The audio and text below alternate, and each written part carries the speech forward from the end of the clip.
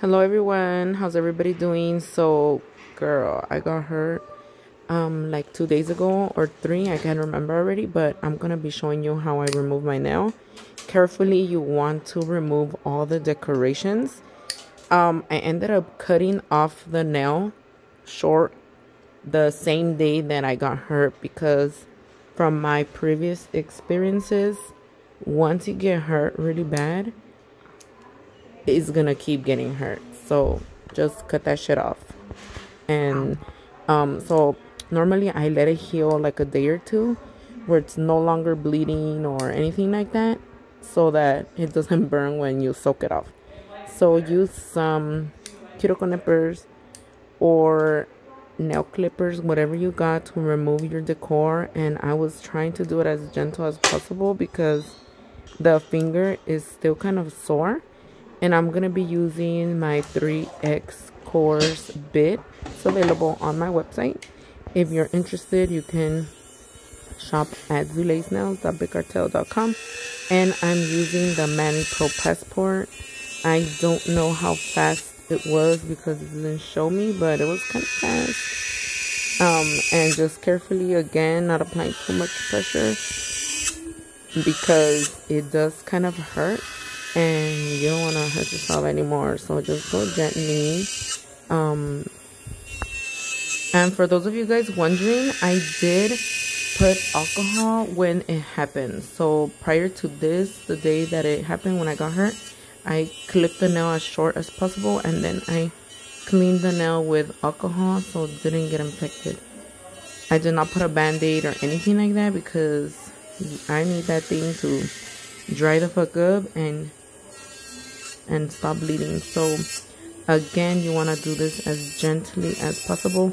I try to hold the nail with my thumb so that it didn't like vibrate or anything like that, because the finger does hurt. But to be honest, it didn't hurt as much as other times, so that's why I was brave enough to keep fighting.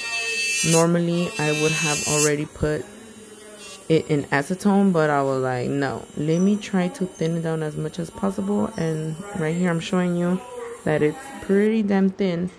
And I'm not gonna lie, I was a little chicken, so I was like, you know what, I ain't gonna dip this shit in acetone because me va a quemar hasta el pinche culo a la verga. So I was like, I'll just put one of these things. Normally it's for like gel polish removals or whatever, but I put a little bit of acetone, and this is the way I repped it. If I'm doing it wrong, don't come for me, bitch. I just need this nail to be off. So I decided to use this method so that the acetone wouldn't go under the nail and burn the shit out of me, because no, girl, I'm already in pain. I don't need to be killing no freaking nail nerves or anything like that. So after a few minutes, you need to be patient. Don't expect it to happen in 1 minute. Gently scrape off what's loosened up. And I'm very impatient, so I am gonna file off the acrylic the most that I can. And because it already kind of softened up, it's so much easier. Just again, be gentle because you do not want to reach your natural nail and damage it any further. So I have it at a slower speed here. And then I'm gonna reapply the foil and soak it for just a little bit more.